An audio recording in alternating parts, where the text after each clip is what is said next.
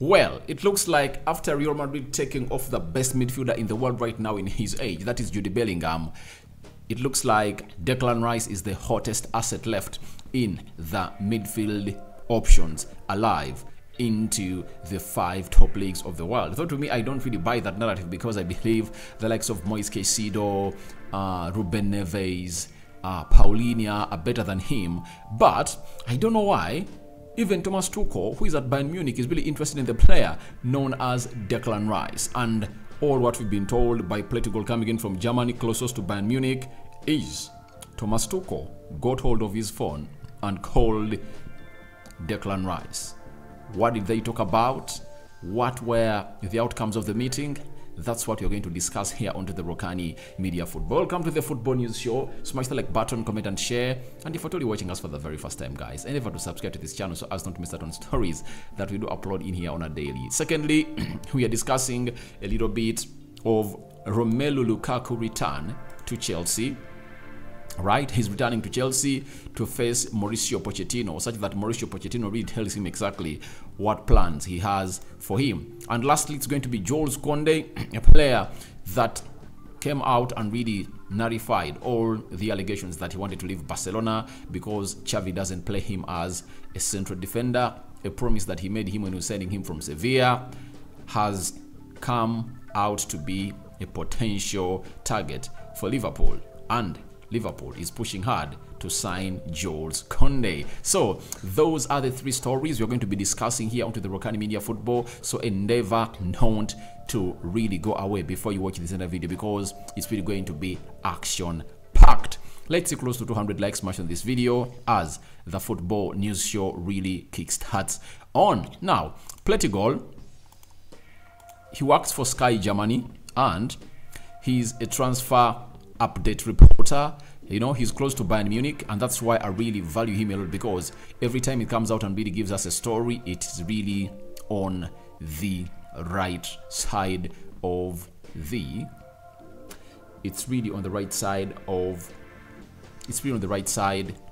news, and he's a tier 1 journalist. So each and every time I bring you these stories, I tell you that the source is from a tier 1 journalist or a tier 2 or tier 3, you know. So that's why I've come out and really felt a little bit perturbed when I see people coming out and telling and comment down in the comment section that you are telling us lies. You know, you're telling us lies. I tell people these are not lies.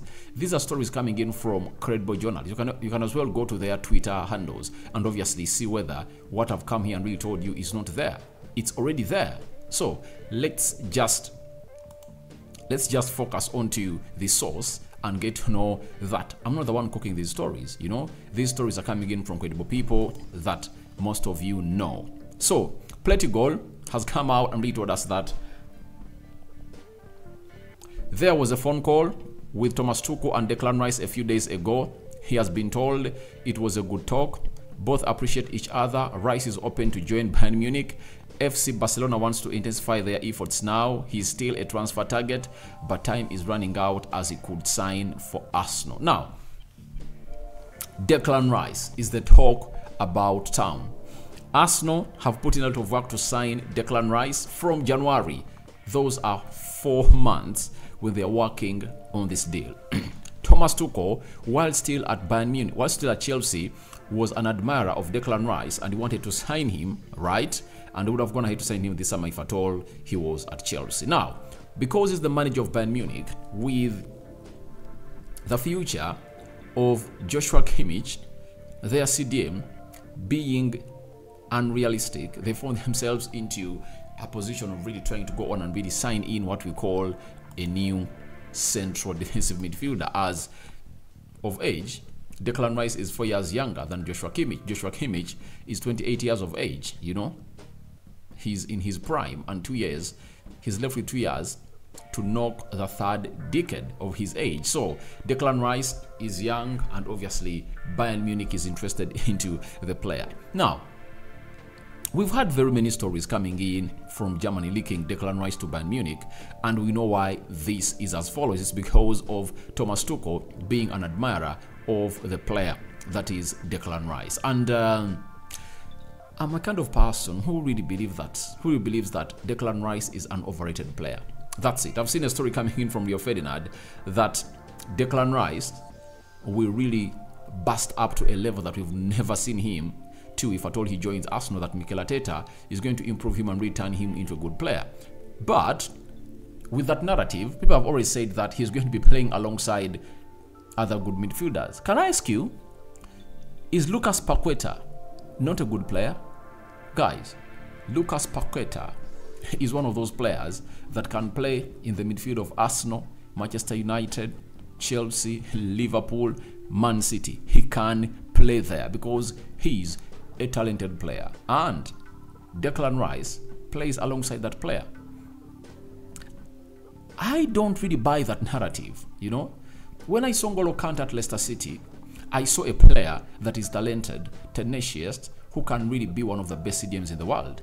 Riyad Mahrez at Leicester City, I saw him and I said, all right, he's going to be one of the best players in the world, you know, in his position. Martin Odegaard, when I saw him at Real Madrid, I knew if at all he got enough playing time, he was going to explode into one of the best central attacking midfielders in the world, you know.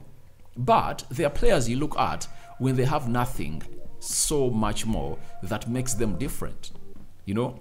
If you're talking about bust up, why doesn't Declan Rice bust up at the English national team? He plays alongside Jude Bellingham. Jude Bellingham is one of the best central midfielders in the world. So, has Declan Rice bust up at the English national team? He hasn't. So, I don't know exactly why there is that narrative being sold around that is going to bust up when it's going to be played around good players. I understand he's a good player, but not at the level that people are really referring him at. I rate Ruben Neves, Moise Caicedo ahead of this guy, Declan Rice. I'm sorry to say, but a phone call that took place in between Thomas Tuchel and Declan Rice was really positive, and it's that Declan Rice is willing to go on and play for Bayern Munich. Something I doubt. I really like play to goal, but in the transfer windows, never say never. But on this, I don't see Declan Rice not going to Arsenal. The way Arsenal are really having their high appetite on this deal, they want to get it out, done and dusted. And today there is a story that has even gotten out that the sporting director Edu is not going to be so much away from London because he wants to get these deals done and dusted. Mikel Arteta has already given him a list of players that he wants to go on and really sign for him. So he wants to get these deals out of the way. So I think Arsenal are really the favorites. You know, they're leading the rest to sign Declan Rice. I don't believe in any story coming out that the other team is really leading the race. Declan Rice, first and all, doesn't want to leave London. That's it. He doesn't want to play for Chelsea, however much the team he supports, because Chelsea aren't into the Champions League. More to that, his friend Mason Mount is going to leave Chelsea and is going to Manchester United. So there is no attractive factor at Chelsea. The only attractive factor left is the money. That's it. But Arsenal can offer him that money, and they've gone ahead to propose a £300,000 per week contract. That is Arsenal for you. So I don't see Declan Rice accepting to go into a league like the Bundesliga, and he's leaving the Premier League, best league in the world. You know, he's going to be playing for one of the best teams right now, according to what the results of last season were. He's going to be playing in the Champions League. He's going to be in London. You know, he likes Jack Wilshere, who is at Arsenal, Bukayo Saka, and many others. I don't really see him not signing for Arsenal. It's really going to be a huge surprise for me if at all he doesn't sign for Arsenal. However, Manchester United is also one of those teams that are really into the mix of really pushing to get in the signing of Declan Rice. I don't see that happening. And some of these stories, I think I see them as agent-oriented.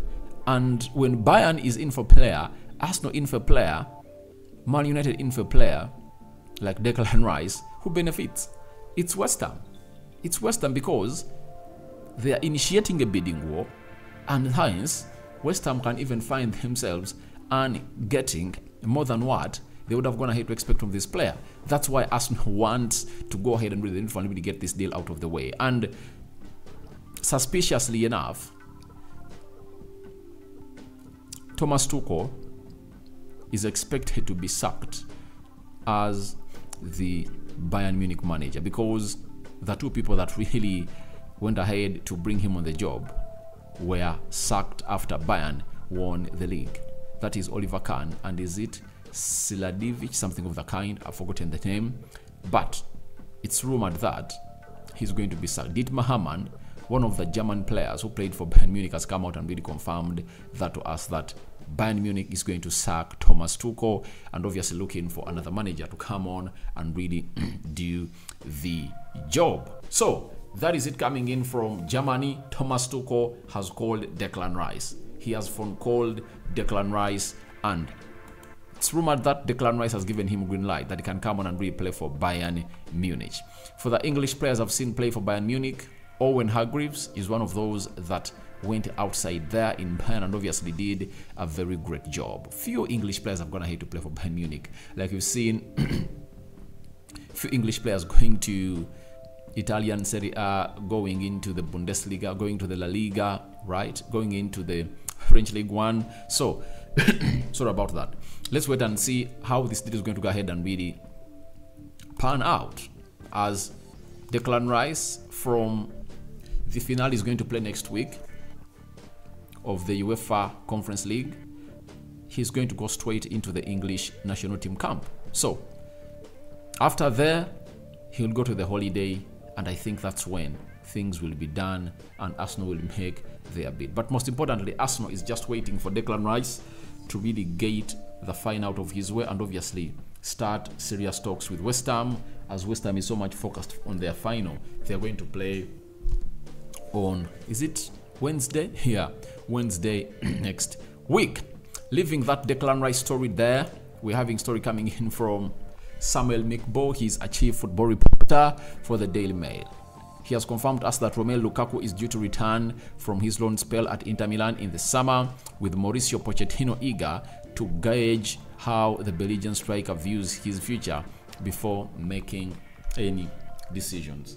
Chelsea is one of those teams that are really in need of a striker, that's no doubt, and Romelu Lukaku is their striker. They've also brought in Nkunku, but they need more. However much they're having Nkunku, they need another striker to come in through and obviously compete with Nkunku. So, as it stands, Mauricio Pochettino just can't wait to face Romelu Lukaku. And Romelu Lukaku is going to be playing the Champions League finale next Saturday. After that, he'll fly to London, talk to Pochettino, and obviously see what the future lies for the two of those, Chelsea and the player Romelu Lukaku. But ever since he returned from injury, he has been firing in goals for Inter Milan, and he is really one of those players that, you know, when he hits the ground running, he does the needful. Chelsea signed him at 110 million euros from Inter Milan, but he flopped in his first return season. Remember, they first sold him to Everton, then Everton sold him to Manchester United, Manchester United sold him to Inter Milan, Inter Milan sold him back to Chelsea, played one season, flopped, then he was loaned to Inter Milan, where he had a lot of injuries that disturbed his career at a side of Inter Milan. But I believe Pochettino can find a common ground between him and Lukaku. That's it. I think he can find a common ground. With the financial fair play rule, I think Chelsea won't sign very many players unless they've gone ahead to sell like 6 or 7 players. That's why they've gone ahead to call for £60 million for Mason Mount, if at all he's leaving the club of Chelsea. So let's wait and see how that pans out, as they find themselves in a situation of really getting these deals out of the way. Lastly, to close down or to close up the day, it's a story coming in from Mail Sport that Liverpool have made an offer for Barcelona defender Jules Kounde, but the Spanish side are holding out for £50 million. Jules Kounde came out and really reacted to stories that were put out that he wants to leave Barcelona because the manager the manager of Barcelona, Xavi, was playing him as a right back. Yet, at the time of buying him, he told him that I'm going to make you the best ball-playing centre-back. And Araujo, who was playing as a right back before Jules Kounde came in through, has been played in the central defense with the likes of sorry about that, with the likes of Luis Garcia, Christiansen, Gerard Piqué, and so on and so forth. But this time around, Liverpool are going in for Jules Kounde. But I'm asking myself, is there any need for Liverpool to go in for central defender? Because they're having Matip, Virgil van Dijk, Konate, Joe Gomez. So those are 4 central defenders. So I don't see any need of them going in for a central defender. But as it stands, they want to go all out and really do the needful and obviously have another central defender. I don't buy it because the central defenders they're having are really enough. And sometimes we've seen Fabinho drop deep into the central defense and obviously play there. According to me, the position I think Liverpool should strengthen are the central defensive midfield area. I've seen him going for McAllister, but I don't think that McAllister signing solves the midfield position of Liverpool.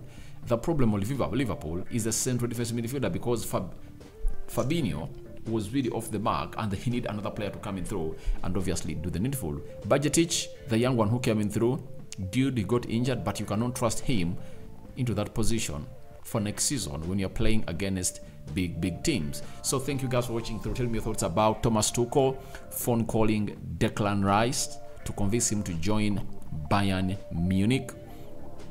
Then Lukaku returning to Chelsea to talk to Pochettino. Do you think Pochettino is going to really retain him at Chelsea or is going to tell his bosses sell him out? And lastly, Jules Kounde. Do you think Liverpool should sign a 5th centre-back because they're only having 4 that are really doing great and better? I sign out for now. See you later, and I cover you all in the precious blood of Jesus Christ. May the living true God protect you abundantly. Me out.